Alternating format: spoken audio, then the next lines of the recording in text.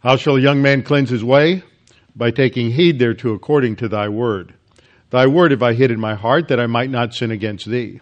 Thy word is a lamp unto my feet, and a light unto my path. Jesus prayed to the Father, sanctify them in truth. Thy word is truth. For the grass withers and the flower fades, but the word of our God stands forever. Before we get started in our study in Jude, we'll have a few moments of silent prayer to give everyone the opportunity to make sure that they are in fellowship and ready to study the Word. And then I will open in prayer. Let's pray.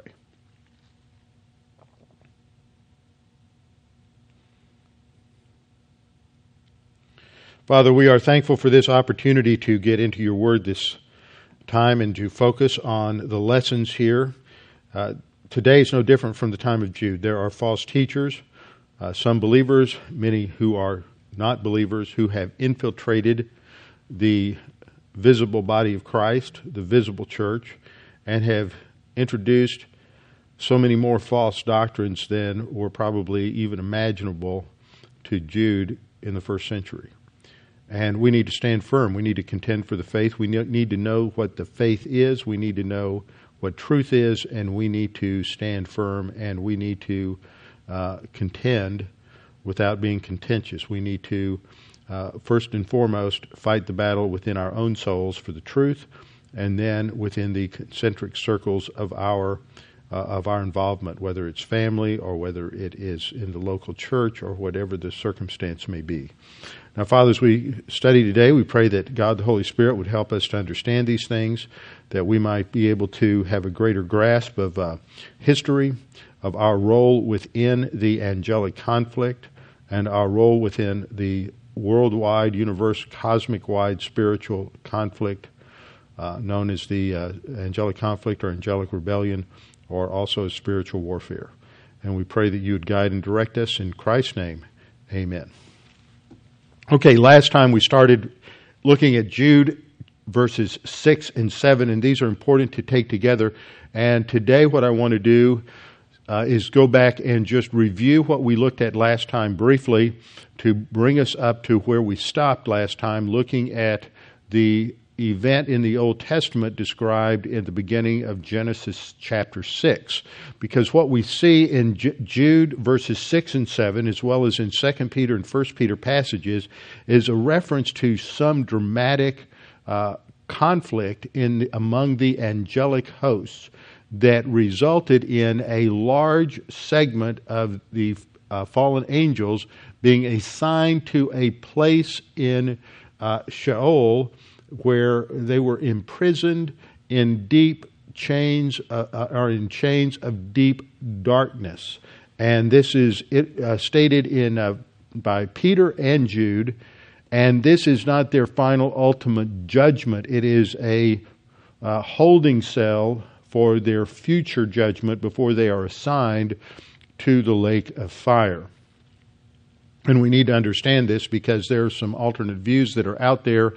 And it's amazing how you'll run into these, but we need to investigate the Scriptures and search the Scriptures in order to properly understand what is being taught here, because this is very important. So Jude references this in verse 6. He says, "And angels who did not keep their own domain." This word arche, as I pointed out last time, means their sphere of influence or power. This is their original place in the heavenlies. They did not keep their own domain, but abandoned their proper abode. Actually, this is okiterion here, relates to the translation of proper abode, not what is depicted in the slide. That didn't get changed. So it's okiterion, their habitation. So they left heaven. Their original domain is their place among the angels, positive to God, obedient to God. Their proper abode would be the heavenlies, and they left that to go to earth, it appears, abandon that proper abode, and they are kept in eternal bonds under darkness. Now, I want to say something here, because this is going to apply at the end of the next verse. At the end of Jude 7, I want you to notice they undergo, it's talking with reference to Sodom and Gomorrah. There's a reference to Sodom and Gomorrah undergoing the punishment of eternal fire. Now, 99.9% of people immediately jump to saying that the eternal fire there is the lake of fire. Now, that's a question that has to be decided, but I just want to point out that the noun fire is modified by an adjective, a genitive in this case, an adjectival genitive of eternal, fire of eternity. And this is the same kind of thing that we have here in reference to the bonds. These are eternal bonds. But it's not eternal forever and ever and ever and ever, because there comes a time when these bonds will be they'll be set free from these bonds to go stand before God in the final judgment of the angels, and then they're sent to the lake of fire. So eternal doesn't always mean eternal. Sometimes eternal means a long time. Sometimes eternal means has to do with their origin. Bonds of eternity, meaning these come from God as the eternal one, and it can also mean for a time period within a certain age. So we have to evaluate the context and some other things before we immediately leap to the conclusion of eternal, everlasting, never-ending judgment.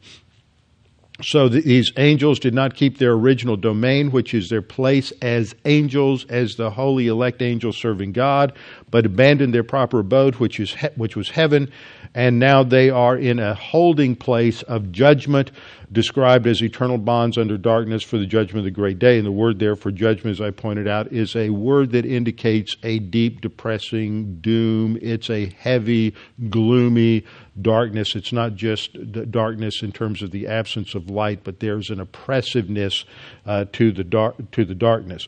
Now, this passage talks about the angels. Angels are the subject of the verse. They did not keep their own abode. They abandoned their proper abode, but the proper noun is angels, and it's in the plural. And this is important for understanding the next verse. It's a masculine plural noun. So when we get to the next verse, there's a comparison made between the sin of these angels and the sin of Sodom and Gomorrah. And so the topic shifts from the first example of judgment to a second example of judgment. The first example was Sodom and Gomorrah and the cities. Cities is also a plural noun, but it is a feminine plural noun. So just as Sodom and Gomorrah and the cities around them, that pronoun is a feminine plural, so it refers to the cities because there has to be agreement in gender and number between the pronoun and its referent. So the cities around them, that refers to the cities, Sodom, Gomorrah, and the other cities of the plain.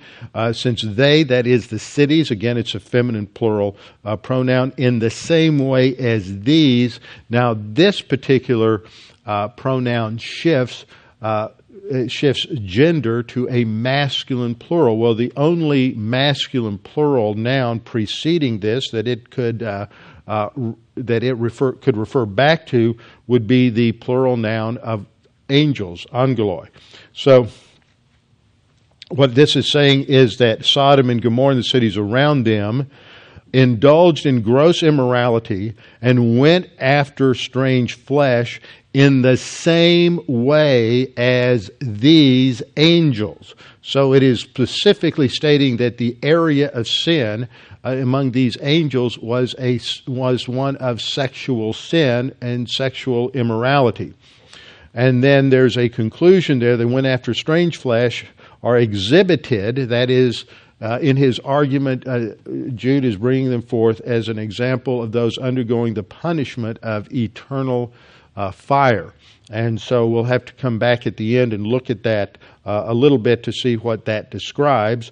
But I don't think it describes eternity in the lake of fire. They're not there yet. For one thing, it's talking about present tense. Comes across in the English. They are exhibited as an example of undergoing punishment. This is, again, a present tense verb. And so this is talking about where it's possible it could be talking about a future event.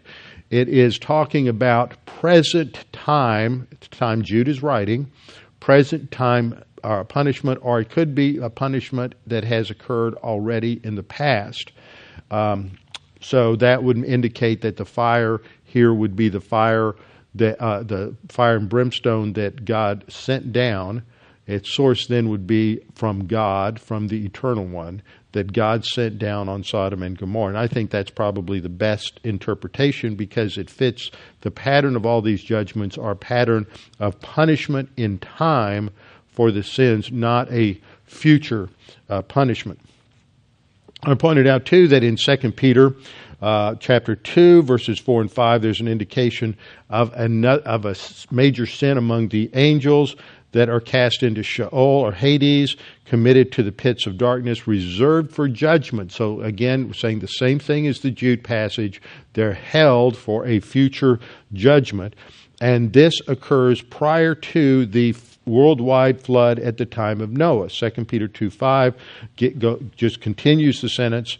Again, Peter is telling a warning of the future coming of the false teachers that Jude is talking about as a present reality.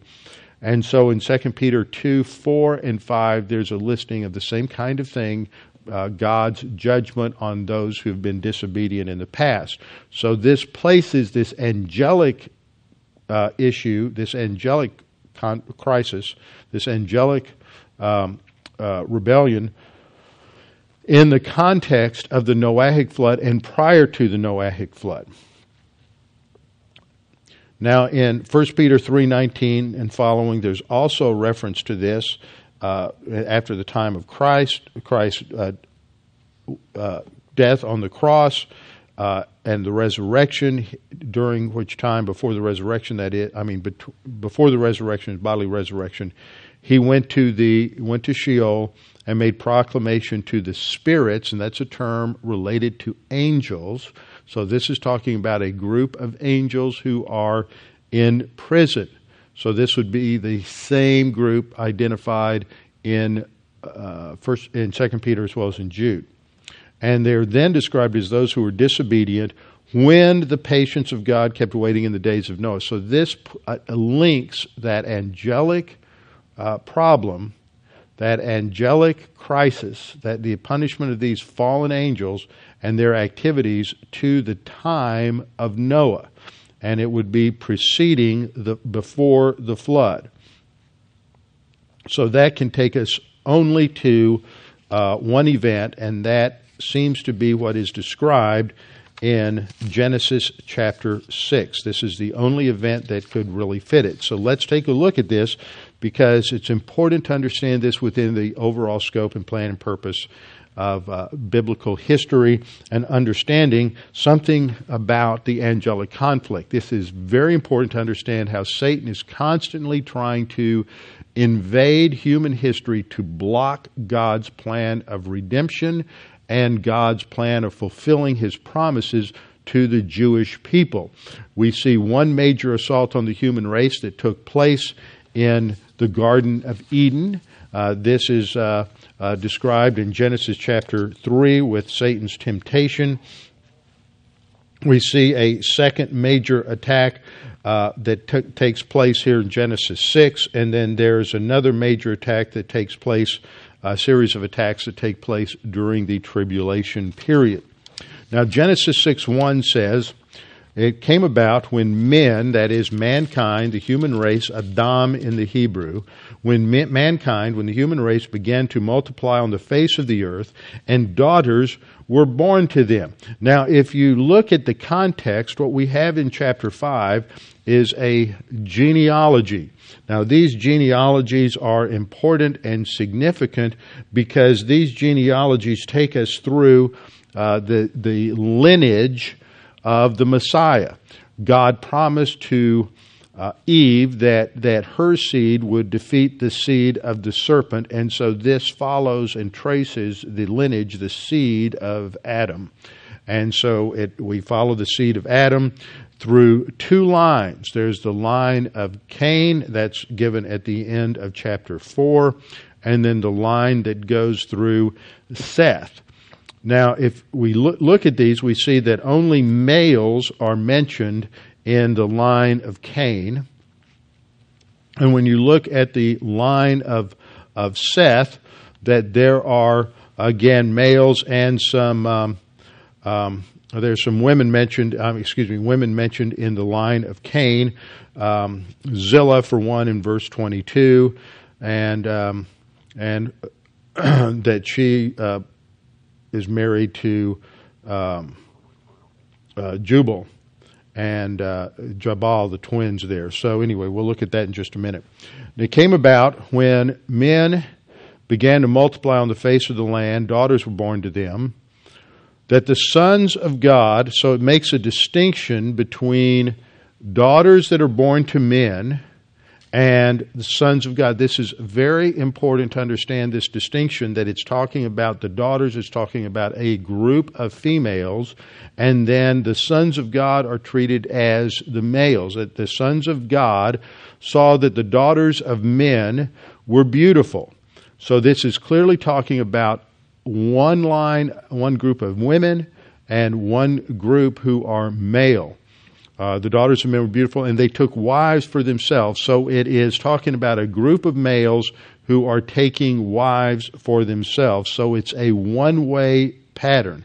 It is men in one group taking women in another group. It's not women in the first group also taking men from the second group. It's always males in the first group, the sons of God, taking women from the daughters of men. Now, the key issue in understanding this, as I pointed out last time, is this phrase, sons of God, which in the Hebrew is B'nai Ha-Elohim. Here, that the Ha before Elohim is simply the article in the Hebrew. Sometimes it's B'nai Elohim, sometimes B'nai Ha-Elohim, depending on the writer. But it's important to understand this is a technical term. It's not B'nai Yahweh, it's not B'nai Elim, which is another name for God. We have to look at this particular construction, this particular term, and it always refers, I believe, to angels. But there are three basic interpretations that are set forth for understanding this particular episode. And so we have to evaluate these terms in order to make sure we're properly handling Scripture. The first view is that these are apostates, and this view then looks at the term sons of God as referring to those in one group. Usually it says these are the descendants of Seth. These are the Sethites, and these are all believers. And that what the problem is they're intermarrying with unbelievers. Now, we understand from passages in the New Testament that it is wrong for believers and unbelievers to intermarry, not because it creates a crisis in the human race, but because you have people with two different perspectives on reality living together. Scripture says if two people can't agree, how can they walk together? And so when you have believers marry unbelievers, it's always a recipe for disaster. They can get along as long as both of them are operating on carnality, and if they both live their life in rebellion against God, then they can have probably a fairly happy marriage. But it's not going to be a God-honoring marriage, and it's ultimately going to be self-destructive because God is not part of the marriage. So that is true, but that's not the issue that's going on here. I don't believe the evidence supports that. What we see in this particular view is that the sons of God is said to stand for the descendants in the Seth line, and the daughters of men relate to descendants in the Cain line. This is the view that the daughters of men then are spiritual apostates. That the daughters of men then are spiritual apostates. This view attempts to use phrases that we see in some passages, such as Israel, my son, or my firstborn, sons of Yahweh in Deuteronomy 14:1. The phrase children of God in Deuteronomy 32:5, and many others to try to argue that that this use of B'nai Ha Elohim is, you can refer to human beings as well. However, in each of those phrases, it's a very different phraseology than the one that we have in Genesis chapter 6. So let's identify some of the problems with this particular view, why it just can't work. In fact, it sounds good. I had several professors when I was in seminary who took this view. It was interesting that in the what they call the English Bible Department at Dallas Seminary, or the Bible Exposition Department now, there were several different professors, one of whom later became president of Dallas Seminary for a while, Dr. Campbell.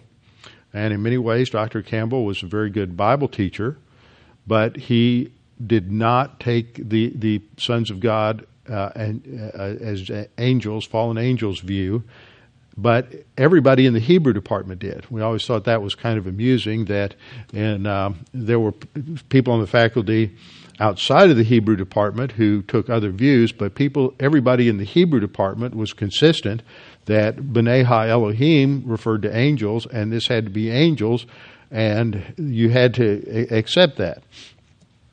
Now, one of the problems with this Cain line versus Seth line is that this makes it a one-way problem. It's not just an intermarriage between believers and unbelievers, but it's an intermarriage between male believers and female apostates. And the apostates come just from one genealogical line, that is Cain's line, and the sons of God would be male believers in the line of Seth. So this, to me, one of the problems with this is a failure to appreciate the size of the population during this time, because you have a worldwide population that has grown through about 10 generations now, and as we study through these various generations, we see that they live to be almost 1,000 years. And so as we count through the various generations, maybe 12 or 14, I can't remember the exact number of generations, but as you go through there, you realize that each of these members of these generations are living to be 800 to 900 years of age, which means you have 7 or 8 generations living together at the same time. Adam only dies about 400 years before the flood. He lives for over 900 years. And because you have so many more generations living together at the same time, because you didn't have as many health problems and therefore early death and other factors, you had a lot of people on the earth. It did not take long for the population to expand. And if you have a family, you have a mom and dad, and they just average 4 children. I believe Henry Morris, in his book The Genesis Flood, and also in his book on commentary on Genesis, the Genesis Record, worked out the number, conservatively speaking, if you have 4 children for every family. Now, at this time, when your period of fertility within a marriage would probably last 200 or 300 years, families had many more children than just 4. I know that not long ago in our own history in the United States, back in the 19th century and even early 20th century, it was not uncommon for families to have 15, 16, 17, 18 children. In fact, when I had my very first pastorate was down in a small city down on the coast just before you cross over to Galveston called Lamarck, and I had 3 or 4 older people in my church at that time. This was in the early 80s. And there were 3 or 4 older people in that church who were part of families that had 15, 16 children. They were in their 80s. Those folks were in their 80s at that particular time, so they were born in the early part of the 20th century. On my grandmother's side, there were 5 children, and on my grandfather's side, I think there were 6 or 7 children. So even in that generation, which was born in the 1890s, there were in excess of 4 children. So it's very conservative to postulate 4 children per family. And if on the basis of those figures, Dr. Morris worked out the world population at the time of the Noahic flood to be approximately 3.5 billion. Now think about that. That wasn't that long ago. In fact, when just about 20 years ago, the Earth's population was somewhere around 3.5 to 4 billion. Now it's up over 6 billion. But the world's population back in the 70s or 80s was about 3.5 billion. That's a tremendous number of people.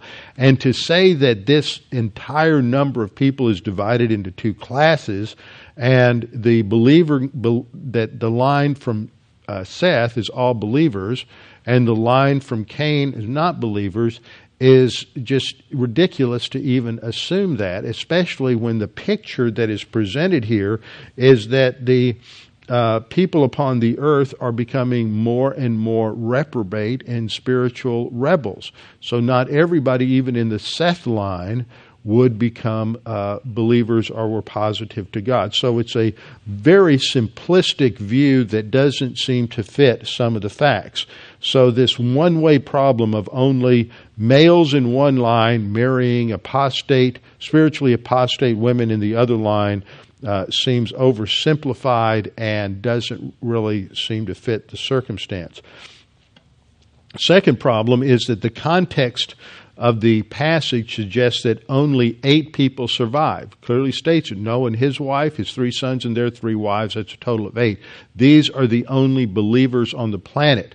Now, just prior to this, Methuselah dies within a year of the beginning of the flood. And so there were other believers on the earth during this 100-year period between God's calling of Noah and the completion of the ark and the beginning of the flood. But they were of a much older generation, and they were dying out during that 100-year period, so that by the time the flood began, the only believers that were left on the planet were Noah and his family. So again, that shows that even from the descendants of Seth, most of them were apostate by the time you got 3/4 of the way from Adam to the flood. So the context suggests that only 8 survived the flood. So there are only 8 believers by the time of the flood. So sons of God would be reduced to a meaningless number, just a few. It would have just been those 4. And everyone else on the planet would have been a daughter of men unless they were an unbeliever. It just is a not workable situation.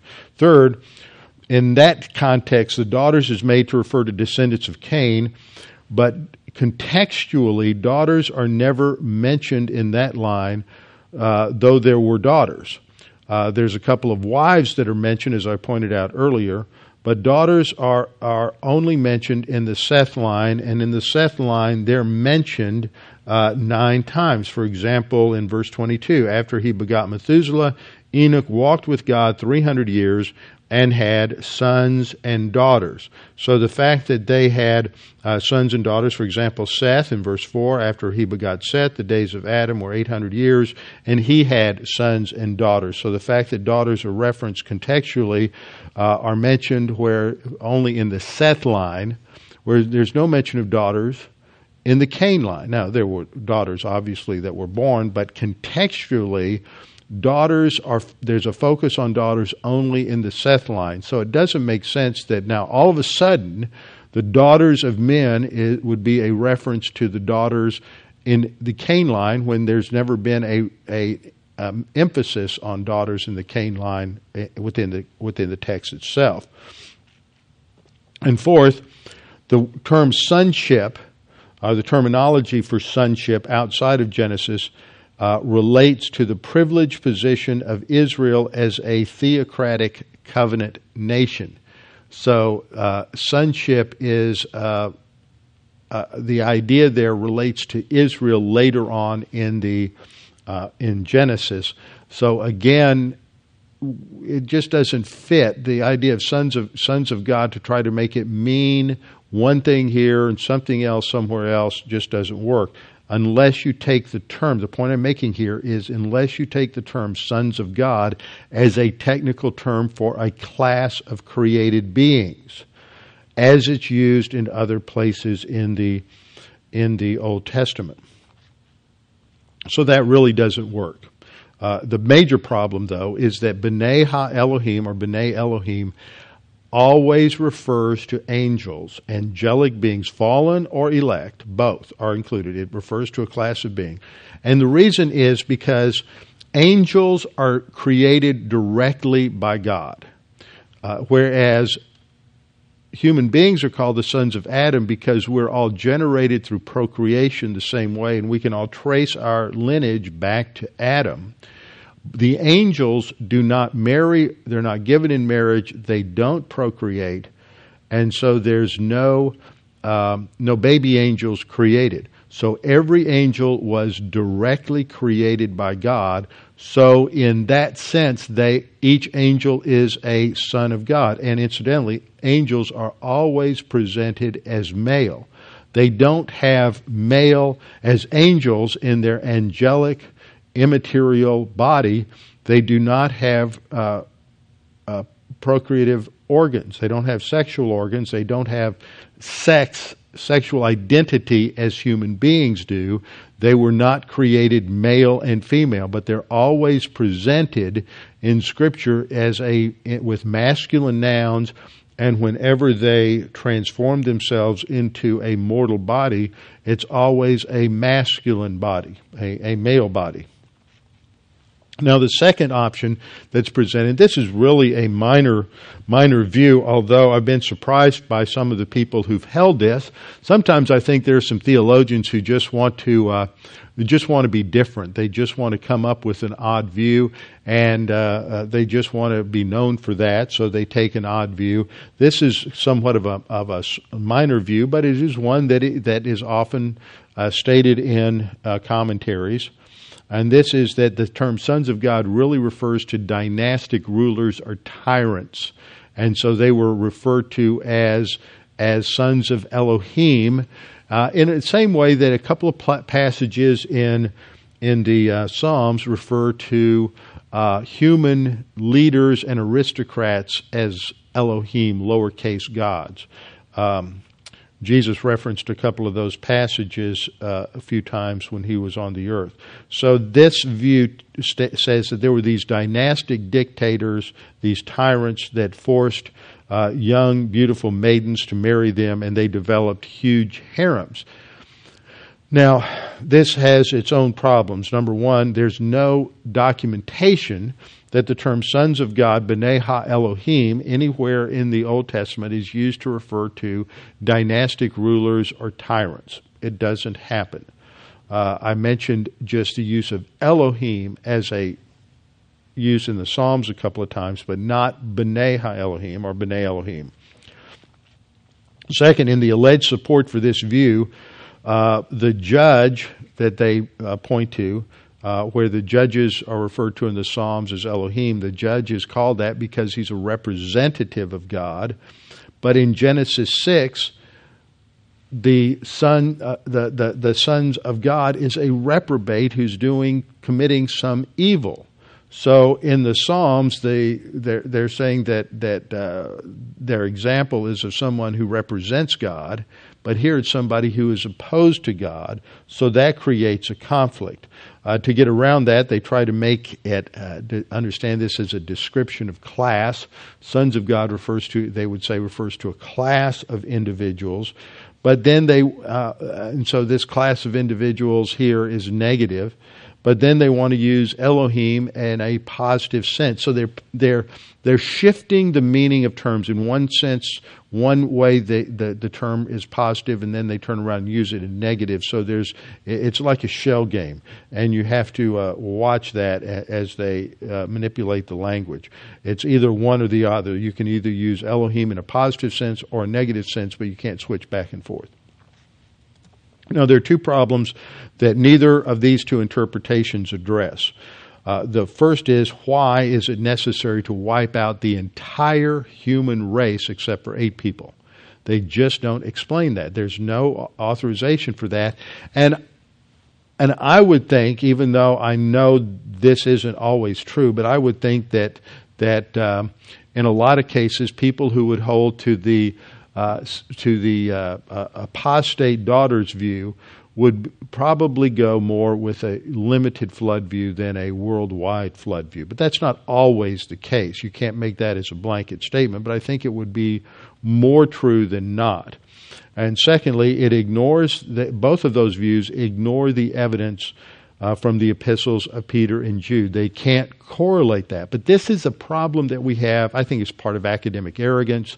It's a problem that we have in a lot of seminaries and among a lot of academicians, because they get this view that's become more popular in the last 50 years, that you just interpret a passage within its immediate context or within the book. You can't interpret Genesis in light of what's said in the New Testament. You have to interpret it only in light of what the people in the original context would have understood. But see, there was a lot of other revelation that was available to them at that time that was not inscripturated, that's not in the canon. So we don't know what else they knew. Obviously, they knew other things.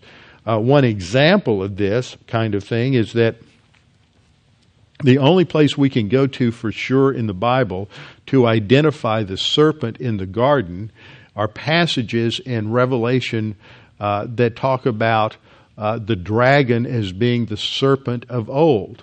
Well, that clearly identifies Satan as the dragon in Revelation with the serpent in Genesis 3. But you have people who come along and say, no. You can't interpret Genesis 3 in light of Revelation, because Revelation's not written for several thousand years after Genesis was written. And so the people wouldn't know that. But that's begging the question. It's a logical fallacy. But this is the kind of nonsense that goes along in academic circles, and I think is just evidence of these academic arrogance. So then we come to the third view, and the third view is the view that the term sons of God is always a technical term for angels, whether they're fallen angels or demons. And that there was a group of fallen angels who left their original place in heaven, managed to transform their human body into transform their angelic immaterial body into a mortal human body with mortal human function, and seduced young women and married them to produce a genetically corrupt offspring. And this view then goes further and says the purpose for this was to try to destroy the ability of God to fulfill His promise to Eve that the seed of the woman would defeat the seed of Satan. So Satan is attacking the seed. Now, this isn't the only way he attacks the seed. There were times during the Old Testament, after the Davidic covenant, when Satan sought to completely wipe out and destroy the house of David. And at one point, this got down to where there was only one survivor, and that was Josiah, and he was hidden in the temple until he grew to maturity. So there's more than one way in which Satan tried to wipe out the seed lineage. You have the seed of Adam, then the seed of Abraham, and the seed of David. And today, this is why Satan is engaged in anti-Semitism and the destruction of the Jewish people, because he knows that God has not yet fulfilled the promise to bring them to the land, to restore them to the land, and to bring in all of the promises related to the kingdom. And if Satan can destroy all of the Jewish people, then God can't fulfill His promise, and Satan will thinks that he can win that way. That's the only way left to him. So there are different aspects to this. So in this view, Satan is trying to corrupt the seed, destroy the purity of human DNA to block God's plan for the cross. Now, one objection that often comes up from people is, well, the Bible says that angels don't marry, they're not given in marriage. Yes, but first of all, and that's in Matthew 22:30, where Jesus says, in the resurrection, that he's talking about the human race in the resurrection, in the future kingdom, in our resurrection bodies. They neither marry nor are given in marriage, but are like angels in heaven. Now, this does not address sexuality at all. It only addresses marriage. But we can draw, I think, an inference that this means that in heaven, because there's not marriage, there will not be a sexual role for human beings like the angels. But that does not mean that angels couldn't take on some human form with a means of human procreation. Now, let me give you an example of how angels have taken on human form, a mortal body, with mortal function. And this is in Genesis chapter 17. In Genesis chapter 17, or 18, God comes to visit Abraham. And God comes with two angels with him, and we learn their identity later on in the chapter, that they are angels, because these are the ones that leave and go on to warn Lot in Sodom. In Genesis 19:1, we're told, now the two angels came to Sodom in the evening, and Lot was sitting in the gate of Sodom. So it's clearly there's the Lord and two angels. And so as they're walking to where Abraham is camped out at the terebinth trees at Mamre, as he was sitting in the tent during the heat of the day, he lifted his eyes and saw three men standing before him, and he runs from his tent to meet them, bows down to the ground. There's no indication here that he understands that they're supernatural beings, so they appear to be human. And he brings them water, verse 4, let water be brought to you, let me wash your feet, rest yourself under the trees, I will bring bread that you can refresh your hearts. So they're eating, they're drinking, they have these normal human, mortal, bodily capabilities. And so we can extrapolate from that they would have other things. They have a huge meal and they rest.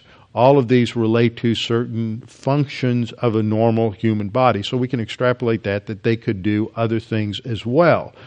It has been suggested that from the basis of logic, because this kind of thing never happened again with the angels, never invaded the human race, that God restricted that ability and did not allow that again after Genesis 6. That's not stated in the text anywhere. It's a logical inference, and I think it's a valid inference. But we do have some very clear lines of evidence to follow in the Scripture. First of all, the term B'nai Ha-Elohim, or B'nai Elohim, as it's used in Job 38:7, is always used of angels, and it's never used of anybody else, not once. You have passages like Job 1:6, there was a day when the sons of God came to present themselves before the Lord, and Satan also came among them. This refers to all of the angels, the entire body of angels coming before the Lord. Job 2:1 says it's another time, another occasion, when the sons of God came to present themselves before the Lord, and Satan also came among them to present himself before the Lord. And in Job 38:7, when the morning stars, a term for the angels, sang together, and all the sons of God shouted for joy. This, in the context, God is saying, where were you when I laid the foundation of the earth? Where were you when I spread out the stars over the heavens? And when I did this, this is when the morning stars sang together, and all the sons of God shouted for joy. So it shows unity among all of the angels. This is before the human race is created. Now, we also know that there are some variants to this term, and some of these show up in other passages. It's not B'nai Ha-Elohim or B'nai Elohim, but it is a phrase, B'nai Elim. Now, this phrase refers to the angels also. Given to the Lord, O you mighty ones, B'nai Elim, given to the Lord glory and strength. Psalm 89:6, for who in the heavens can be compared to the Lord? Who among the sons of the mighty, again in the Hebrew it's B'nai Elim, can be likened to the Lord? So this is again an example of this term even as a slight modification, that it refers to angels. Now, one theologian today named Wayne Grudem, who is, I think he is the president of Phoenix Seminary now, used to be on the faculty at Trinity Evangelical Divinity School, has written a systematic theology, and in his section on angelology and demonology, he attempts to argue that the term sons of God was not always a technical term for angels, and he cites as a reference Deuteronomy 14:1, but he forgot to check the Hebrew there, where it doesn't say B'nai Elohim or B'nai Ha-Elohim. It says B'nai Yahweh, which is a term for Israel as the sons of Yahweh, using Yahweh because he's the God who he entered into a covenant with Israel. It's interesting also that in non-biblical literature and extra-biblical literature, in surrounding culture, there are cognate expressions similar to B'nai Elohim or sons of God that are used to speak of supernatural beings, used to speak of the gods, used to speak of a convocation or assembly of these gods.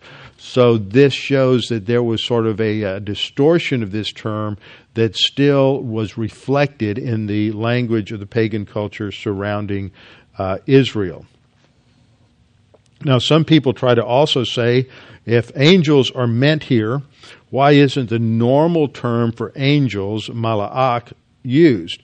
And the answer is that mala'ach is used exclusively in Scripture to refer to the holy or elect angels. These are not holy or elect angels, so the writer uses a term that can describe either holy angels or fallen angels. The mala'ach are messengers of God, the ones who carry out the mandates of God. As we have also seen, there are many places where the term sons of are used in the Scripture. Usually it's not literally translated, but the significance is there are places where people are referred to as the sons of Belial. They are destructive, they're liars, so they are like Belial, so they're called sons of Belial. They're not literal descendants of Belial, but they manifest his attributes and his characteristics. Sometimes someone is called a murderer, but in the Hebrew it says a son of a murderer because he manifests the characteristics of a murderer. And in 1 Kings 20, verse 35, we see the term sons of the prophets, a certain man of the sons of the prophets. And what this is talking about, this is a man who is a prophet. So he partakes of the characteristics of prophets. And so this is a term to indicate a particular group or class of individuals. This is the way the term sons of God would be used. This terminology is also used in Canaanite mythology for the council of the gods.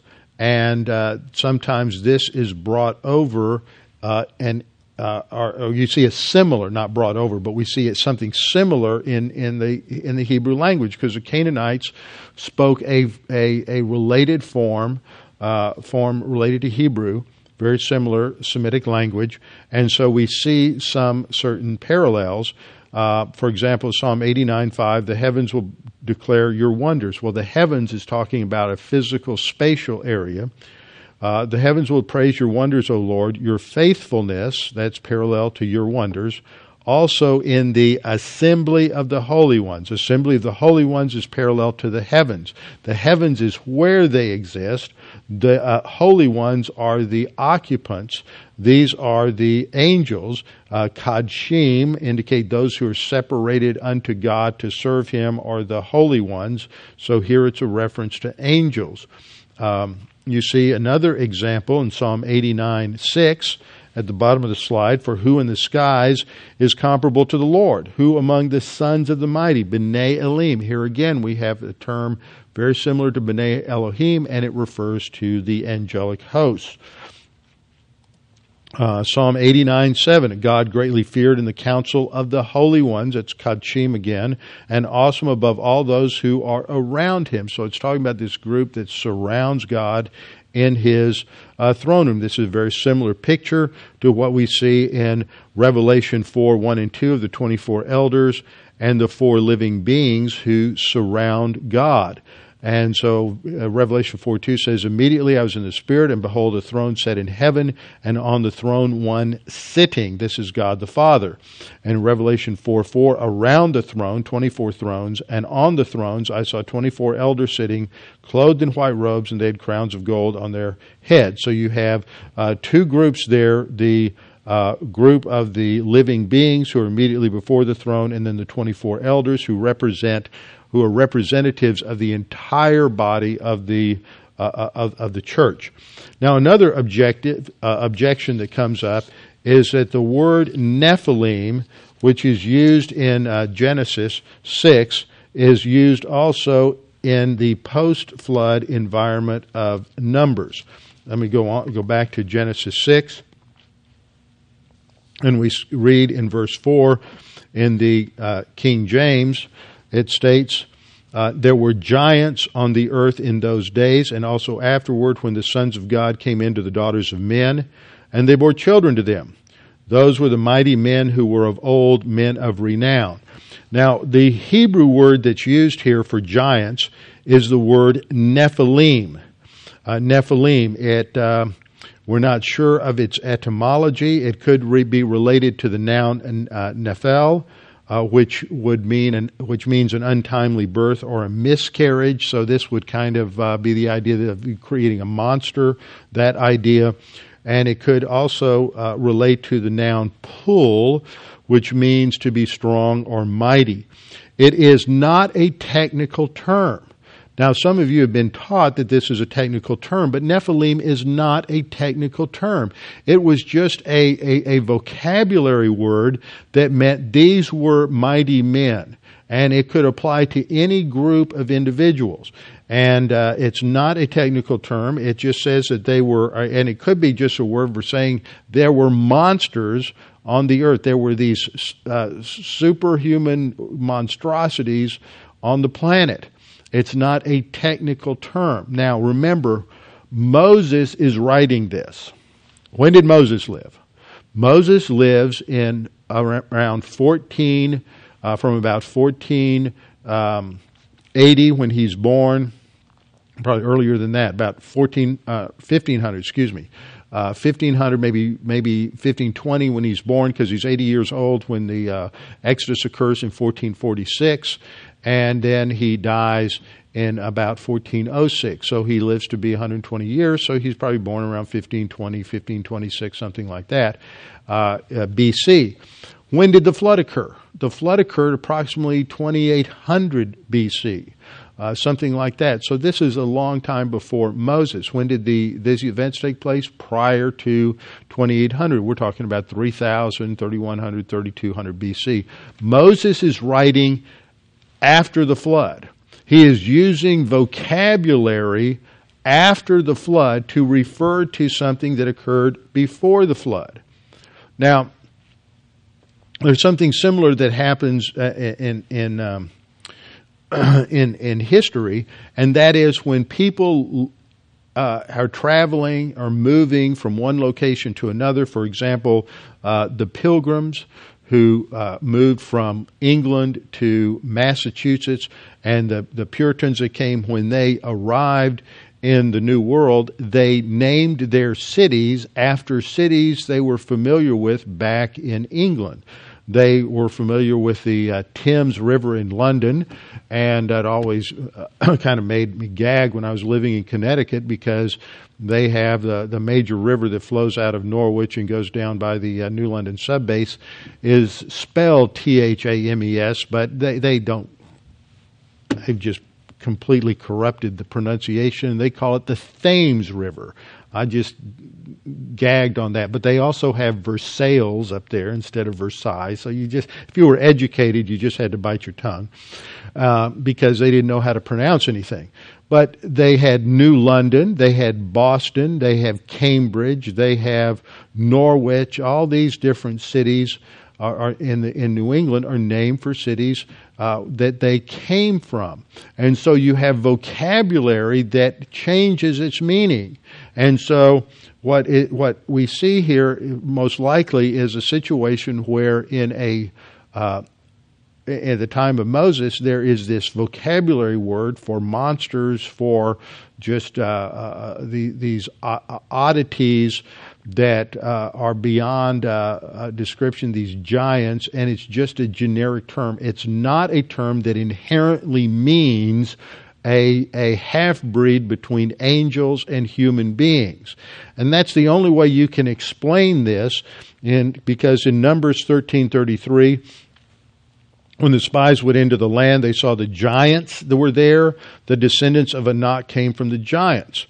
In the New American Standard, it transliterates the word to Nephilim and says, well, we saw Nephilim there. Well, if you start off by saying Nephilim means something that there's no documentation for, and that Nephilim means a half-breed angel and human, then you have a problem.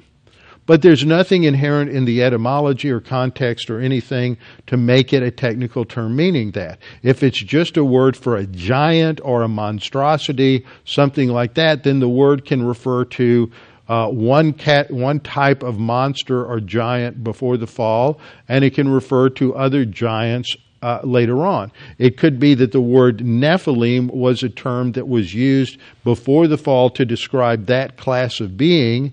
And then, since that class of being, this half-breed, didn't exist anymore, when you get over into later on in Israel's history, they see these monsters and they don't really have a term for them, so they say, okay, we're going to call them Nephilim because they're probably something like what occurred before the fall. So we're going to take this old name and we're going to apply it to this new kind of creature. That's what I was illustrating by the use of city names from England being transferred to the New World. But it's very clear that the Nephilim that are being talked about in Numbers 13 are human beings. They're not a crossbreed at all. There's no indication of that whatsoever. But the Nephilim of Genesis 6 were clearly the product of this angelic sons of God union with the daughters of men.